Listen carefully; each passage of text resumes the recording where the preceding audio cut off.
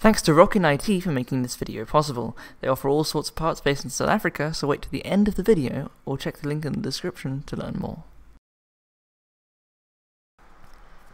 Hello everyone, welcome to ET Studios, welcome to 2020. It's my first video of the year and I'm really excited to be trying out my Ryzen 5 3600 that I recently upgraded to, compared to my old 3930k on LGA 2011. These CPUs are very far apart in architecture. However, I overclocked my 3930k to 4.2 GHz, which is in fact the boost frequency of the Ryzen 5 3600. So I'm really interested to see how these two CPUs compare in 2020, and to see how well they stack up against each other, considering how far apart they are in age. But considering that they are both 6-core 12-thread parts, and they are both running 32GB of RAM, the 3930k on quad channel, and the 3600 on dual channel, which is as you can go on that board. So, let's see how they do after this quick build montage.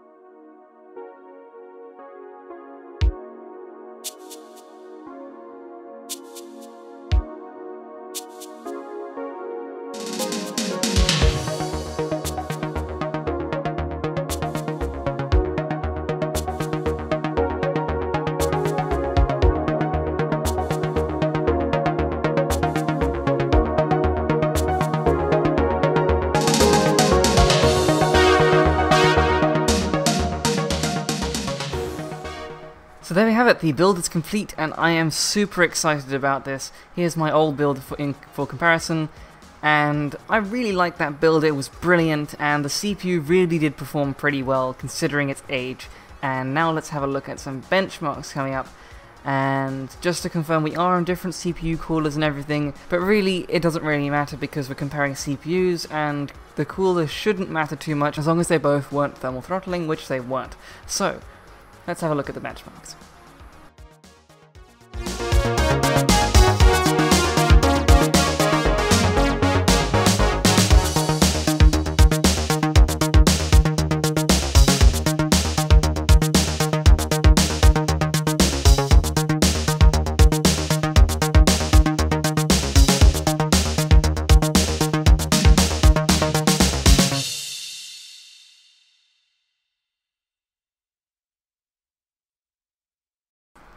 I was going to have more gaming benchmarks, but unfortunately I had a hard drive failure. The 2TB hard drive you saw me put in the bottom of the case during the montage died because I managed to, well, drop it in the process, but I did manage to run most of my benchmarks. The only ones I lost were my Premiere Pro renders as well as my CSGO benchmark numbers from the previous systems. So I would have had more gaming benchmarks and more productivity benchmarks, but hopefully you get the general idea.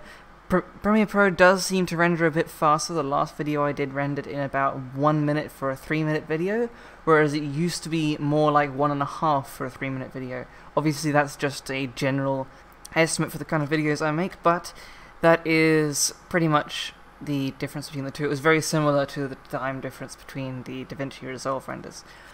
Anyway, I would like to say thank you for watching the video. Obviously the Ryzen 5 3600 is a lot better than the 3930k, and it's actually much better than I thought it was going to be in certain tests. So I'm really happy with the old CPU considering its age, and I'm really happy with the new CPU because it's much better and really isn't that expensive compared to some of Intel's new offerings.